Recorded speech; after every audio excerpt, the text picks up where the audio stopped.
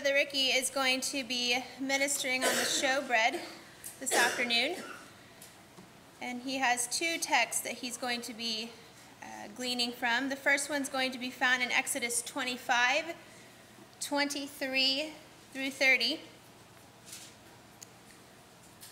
Thou shalt also make a table of shittim wood. 2 cubits shall be the length thereof, and a cubit the breadth thereof, and a cubit and a half the height thereof. And thou shalt overlay it with pure gold, and make thereto a crown of gold round about. And thou shalt make unto it a border of a handbreadth round about. And thou shalt make a golden crown to the border thereof round about. And thou shalt make for it 4 rings of gold, and put the rings in the 4 corners, there that are on the 4 feet thereof. Over against the border shall the rings be for place of the staves to bear the table.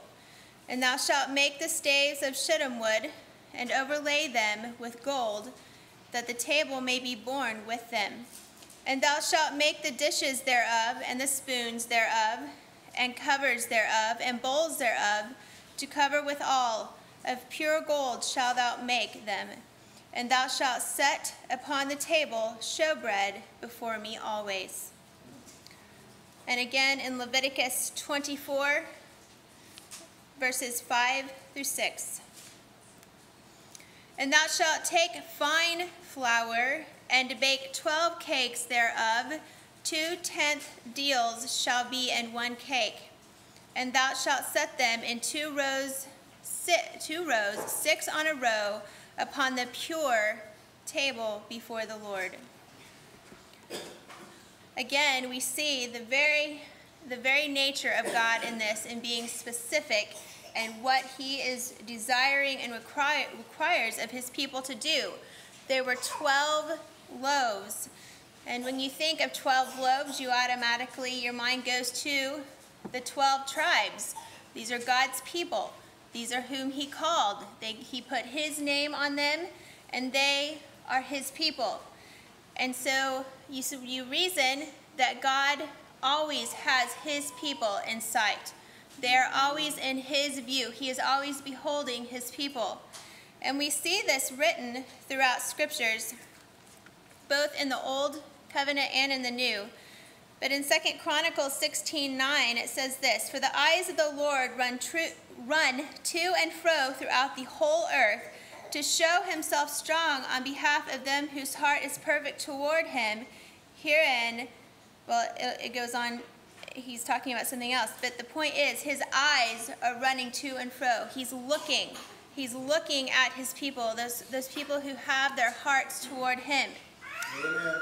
Again, in Proverbs 15:3, we're told that the eyes of the Lord are in every place, and he's beholding both good and evil. So he sees what is good, and he sees what's not good. He is aware of what's happening. God has not removed himself from the salvation that he was showing in the tabernacle, and he's not removed himself from the salvation that we are now partaking of in Christ. In Psalm 33:18, David wrote this: Behold, the eye of the Lord is upon them that fear him. We've talked about that. Brother Bob just spoke on coming in to the tabernacle and to the place where God is with fear. So the eye of the Lord is upon them that fear him, upon them that hope in his mercy. So the Lord is looking. He's looking at his people. He's beholding what they are doing. We're told in the last book of the Old Covenant that a book of remembrance has been written. Why? Because the Lord saw that his people met often one with another. He was aware of what they were doing. He was beholding them. We're told that we're going to have to give an account for every deed done in our body while we're in the earth. Is it going to be a surprise to the Lord of glory when we tell him what we confess to him? No, he's seeing it. He's seeing what we're doing now. He's beholding us now. We're going to have to give an account. We're going to have to confess to him what is going on now. We talk often about when we do something, we do it heartily as unto the Lord. Why? Because he's watching. He's seeing us. He's seeing us do these things. This bread that had to be prepared, if you'll note in Leviticus, it had to be a certain kind of bread. It had to be made from fine grain, a fine grain. It couldn't just be some haphazard, leftover, coarse grain. It had to be ground. There was labor that was involved in preparing this bread. And there's been a lot of talk about that this weekend. There was labor that went into every aspect of the tabernacle. And the bread was not excluded from this labor. And it dawned on me last night that these brethren were in the wilderness. The Israelites were in the wilderness. Not only could they not go down to their local grocery store and buy this grain, but not anything good grows in the wilderness. So the Lord had to provide this fine flour. He had to provide the oil that went into making this bread. He had to provide these things. It had to be precise and it had to be perfect, just like we do, brethren. The Lord is perfecting us. Just like he did in this bread, he is making us perfect so he is able to behold us, so he can look upon us. Another aspect of this bread is that it was for the high priest and the priests that labored and that ministered in the tabernacle. The bread had to be fresh. It was replaced every Sabbath day, and it all had to be consumed. It could not be left over. They couldn't share it with those that were outside the camp, if you will. It had to be consumed. It was for their nourishment. Another thing to be seen here is it had to be consumed in the holy place. They couldn't wrap it up and take it home for leftovers. They had to eat it all in the holy place. Why is this? God was there. He was communing with his people. He was showing what kind of communion there would be for all of his people when Christ offered up himself as a sacrifice. This communion is very precious for the Lord, and that's why it had to take place every single week. They could not miss a week. This communion was special to the Lord. The priests were able to receive strength for their labors. Now, we talked about today how much blood was shed in every sacrifice throughout the history of the tabernacle. So imagine how much work was involved in preparing the sacrifice, in cleaning up after the sacrifice, and cleaning the materials that were used in the sacrifice and offerings. So these priests, they needed strength, they needed nourishment. And this was a provision of God. So what is the type and the shadow here that we're going to look at in the bread? Well, we're told in Revelation 1:5-6 that we have been made kings and priests because of the offering that Christ made. So if we've been made kings and priests, then we've also been supplied with a bread, if you will.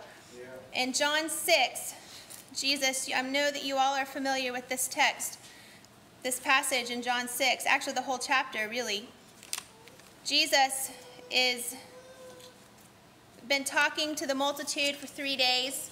He looks upon them and he sees that they're hungry, and he was moved with compassion. And so he decided that he needed to feed these people. Now, it wasn't a group like us, maybe close to 50, 75. It was 5,000 men and more, children and women. And so it was a time of insight for his apostles as well. But the point Jesus was making here wasn't that he was able to physically nourish the flesh. He wasn't physically he did that. It was a miracle. He divided the loaves and the fish. But his point was, later on he shares with us in John 6:35. He says, "And Jesus said unto them, I am the bread of life. He that cometh to me shall never hunger, and he that believeth on me shall never thirst." Jesus is this bread. God was showing forth in his tabernacle that the bread that the priests were able to partake of, that he was pointing to Christ. Christ is the one that was going to nourish his people. Again, in verse 51, he said, "I am the living bread which came down from heaven. If any man eat of this bread, he shall live forever. And the bread that I will give is my flesh, which I will give for the life of the world. Now you know that pretty soon, later on this chapter, there are going to be many of his disciples that leave him because they were offended at this word. They were offended that he told them that they were going to have to partake of his flesh and his blood. I pray that there are none here that find offense in these words, because if you receive these words as Peter did, remember Peter's response was, "To whom shall we go, Lord? You have the words of life." So if we are able to partake of this bread, then we shall live. There's a saying that's used often, and I don't generally like to bring in different phrases like this, but I think it's pertinent to what we're talking about. We're talking about all or nothing here. Yes. You either partake all of Christ or you get none of him. Just like the priest had to partake of all of the bread, we must partake of all of Christ or we get none of the blessings, none of the promises, and we will not inherit eternal life. So, brethren, today, Brother Ricky is going to do an excellent thing of opening this truth up. But I want to exhort all of us to be willing at whatever cost to be able to partake of all of Christ so that we might live with him. Amen.